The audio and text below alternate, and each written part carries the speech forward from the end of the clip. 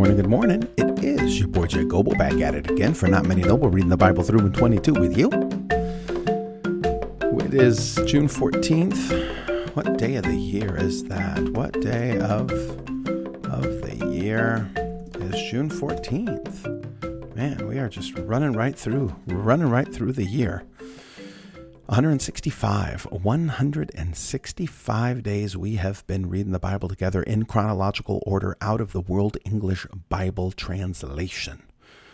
Started in Genesis, went to Job, went to Exodus, Leviticus, Numbers, Deuteronomy, Joshua, Judges, Ruth, 1st and 2nd Samuel, 1st Kings, threw some 1st Chronicles in there.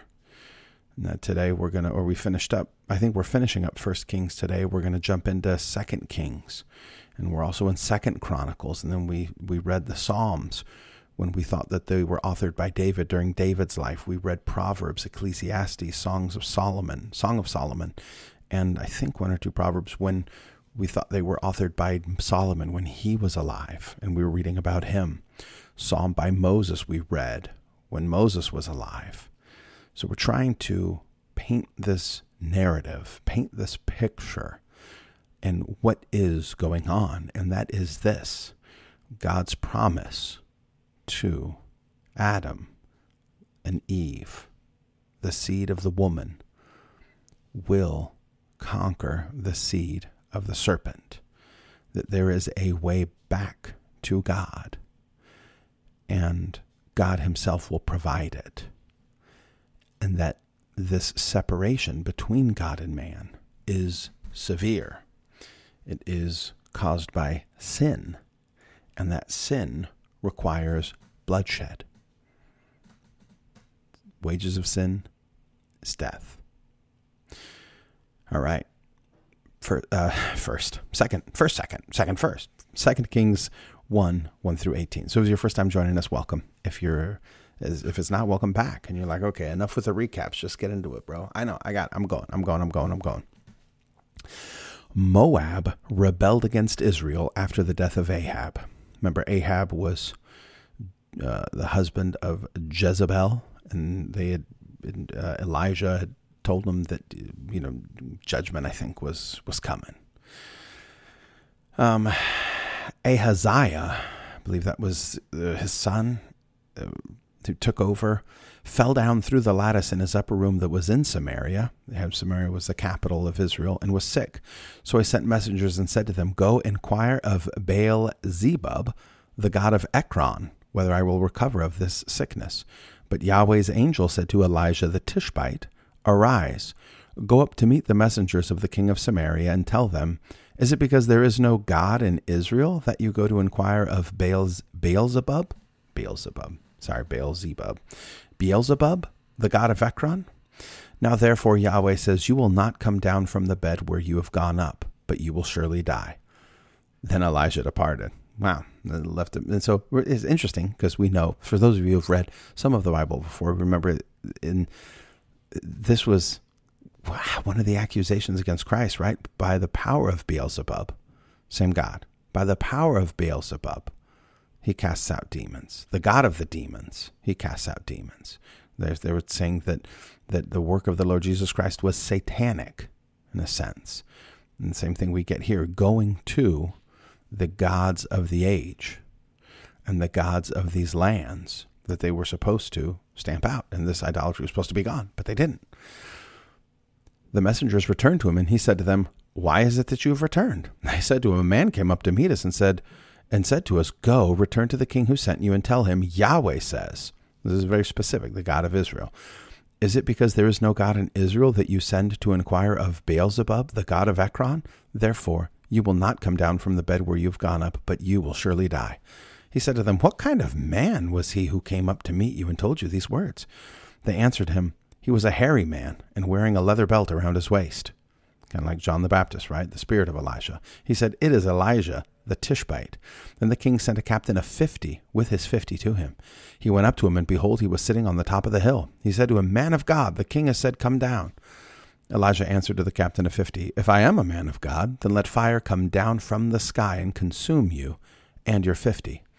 Then fire came down from the sky and consumed him and his 50. Remember, this is what the disciples were asking Christ about. Like, hey, should we call down fire from the sky like Elijah? Again, he sent to him another captain of 50 with his 50. He answered him, Man of God, the king has said, come down quickly. Elijah answered them, If I am a man of God, then let fire come down from the sky and consume you and your 50. Then God's fire came down from the sky and consumed him and his 50.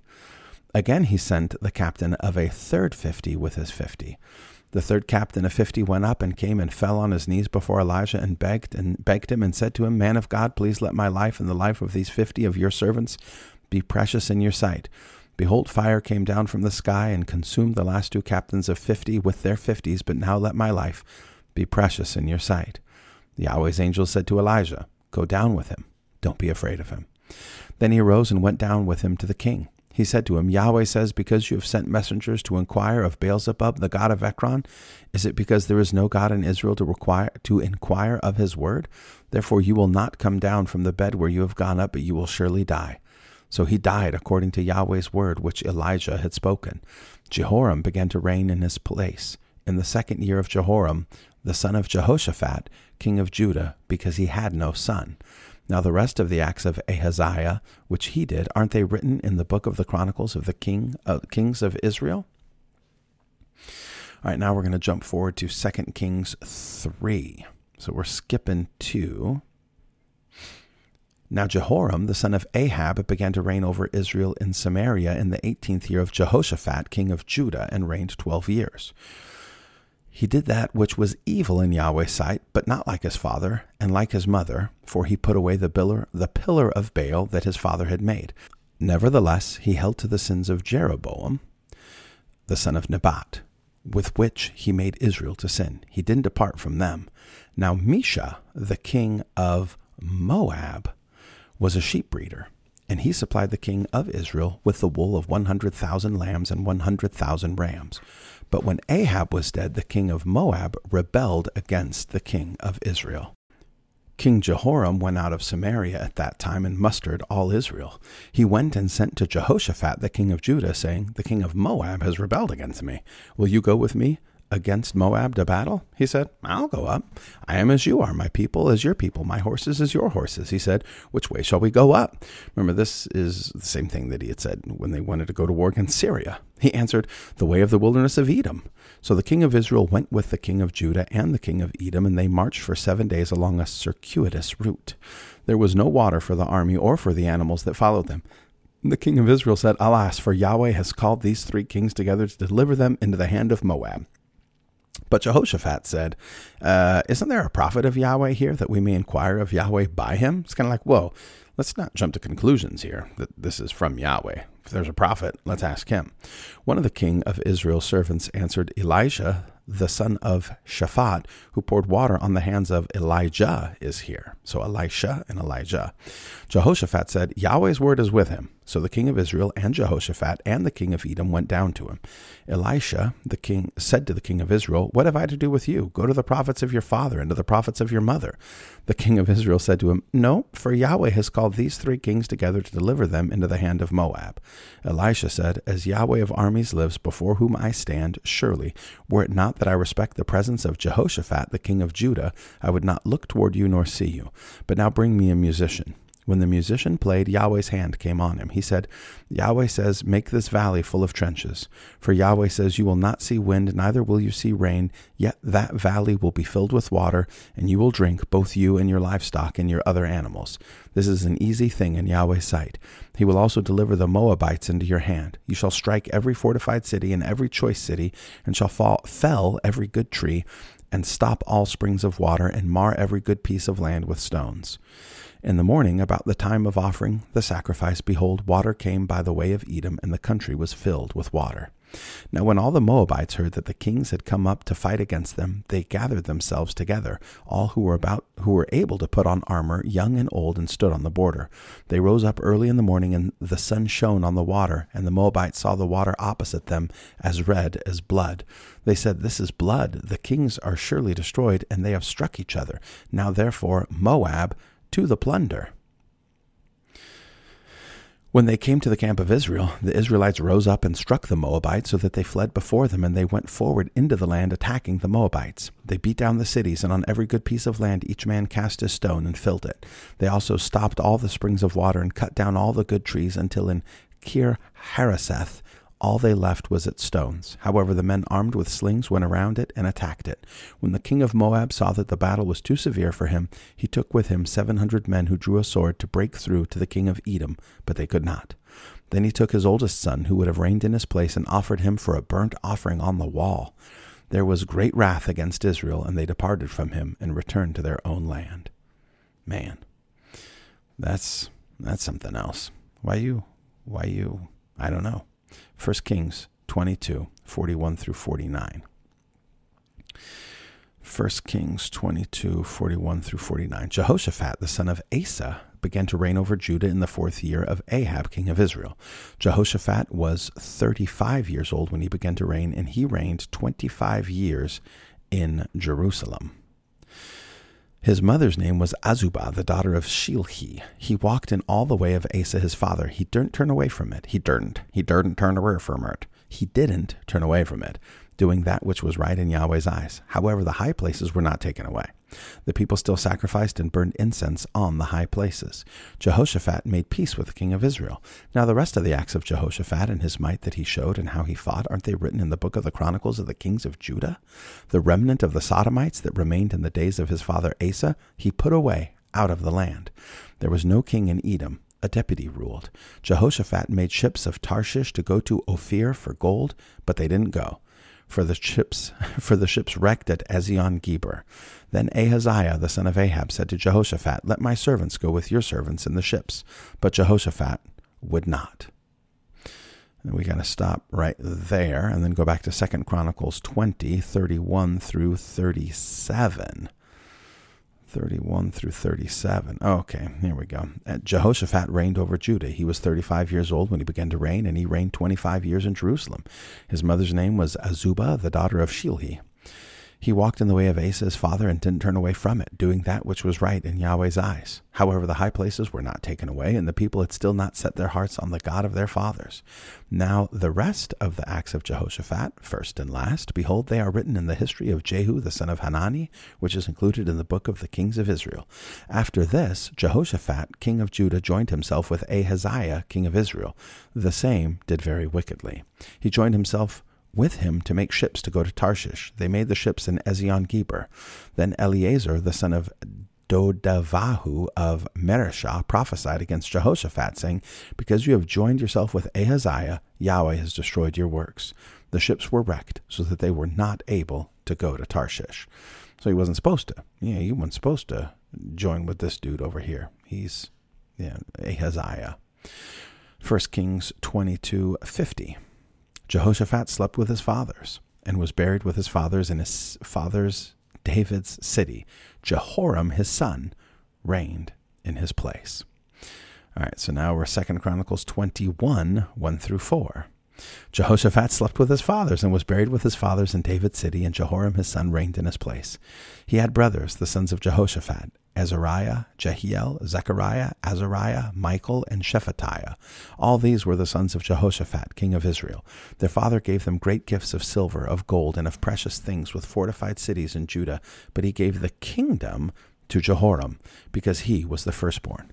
Now when Jehoram had risen up over the kingdom of his father and had strengthened himself, he killed all his brothers with the sword, and also some of the princes of Israel. And he's like, I'm not letting anybody get in the way of my reign, of my power. Not here, not any other place. 2 Kings 8. So we're jumping forward to 2 Kings 8 from 2 Kings 3.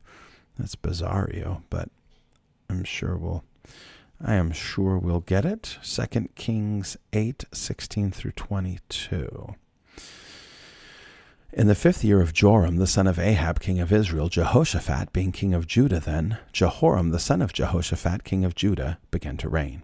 He was 32 years old when he began to reign. He reigned 8 years in Jerusalem. He walked in the way of the kings of Israel, as did Ahab's house, for he married Ahab's daughter. He did that which was evil in Yahweh's sight. However, Yahweh would not destroy Judah for David his servant's sake, as he promised to give him a lamp for his children always. In the days Edom revolted from under the hand of Judah and made a king over themselves. In his days, let me read that one again. In his days, Edom revolted from under the hand of Judah and made a king over themselves. Then Joram passed over to Zair and all his chariots with him, and he rose up by night and struck the Edomites who surrounded him, and the captains of the chariots, and the people fled to their tents. So Edom revolted under the hand of Judah to this day. Then Libnah revolted at the same time. All right, 2 Chronicles 21. 5-7. Jehoram was 32 years old when he began to reign, and he reigned 8 years in Jerusalem. He walked in the way of the kings of Israel, as did Ahab's house, for he had Ahab's daughter as his wife. He did that which was evil in Yahweh's sight. However, Yahweh would not destroy David's house because of the covenant that he made with David, and as he promised to give a lamp to him and to his children always. So Jehoshaphat gives his kingdom, or lets the kingdom pass to Jehoram, and Jehoram, he does not follow Yahweh. Instead, he likes what he sees over there with Ahab in Israel, kills a bunch of his sons, marries his daughter, which is strange. And then I guess she didn't have a problem with that, or maybe she was limited in what she could do about it, probably a combination of things. And he does not incur God's favor, instead his wrath upon him. So that is up for that. And it's crazy. It's hard to keep track too of all the things that are going on with these political intrigues in the kingdoms of Israel and Judah, and what's going on and all the infighting. But what are we going to pray for? Well, we're going to pray for Jeff and Marilyn in Asia. They are missionaries there, and they are trying to get Bibles and audio players to those who need them. They asked for God's word, to work powerfully in people's lives, raising up workers for the harvest. They also want wisdom and energy in responding to church needs, and they need project administration and visa partner work. So, man, I am just all over the place today. My apologies. Reading's bad, praying's bad, talking's bad, whatever. I guess but we still at it. We still are on it, and we are doing it. We will not be stopped, I guess. Maybe there's the lesson. We're just going to keep going. So it's just under 18 minutes now. We are going to pray. If you're driving, please keep your eyes open. Pay attention to the road. If you're not doing anything dangerous, operating heavy machinery, whatever, close your eyes. Let's pray. If you want to. Sorry, you don't have to. And if you got prayer requests, you can always hit me up. notmanynoble@gmail.com. Let us pray. Father, thank you, even for days when we're not feeling it. Please draw us unto yourself. We need you. Give us wisdom. We want to love you. We want to serve you. We want to worship you aright. We don't want to fall away like these kings who had such testimony, such witness. They had such things going on. These kings in Judah and Israel in the promised land. They had heard from God's prophets. They had seen miraculous works, and still their hearts were hard. Let it not be so with us. Let us hear your word. Let us do your word. Let us receive your word. And let us seek your face. We lift to you Jeff and Marilyn, missionaries in Asia, that you would give them grace to bring Bibles and audio players to the people that they are ministering to and that they are serving, and that once they hear this word and they read your word, that it work powerfully, that it would change their lives, that you would save sinners, that you would draw them unto yourself in a saving way. Please raise up workers for the harvest in Asia. I want to say they're in Thailand specifically, Lord, but you know where they are. You know what needs they have. And you know what type of wisdom that they need in working with churches and doing the administration and getting their visas and all the little things that come to play, all the little things that bear so heavily upon them. You know what they need. You know the work that they do. And we pray that you would please have mercy on them, Father, and that you would please have mercy on the work that they are doing, and that you would bless their labors, Lord. With great success, both numerical, like conversions and people coming to Christ and knowing him, but then also for spiritual, like the quality, the depth of their Christianity, to be sanctified, and that they would be holy, and that you would, that fellowship would be sweet, Lord. And I pray these things, Lord, for us as well. And we pray in Christ's name. Amen. All right, y'all. If you have prayer requests, again, notmanynoble@gmail.com. show notes for the podcast are at notmanynoble.com. Thanks for listening. Thanks for putting up with me. Thanks for your patience with me. And I will talk with you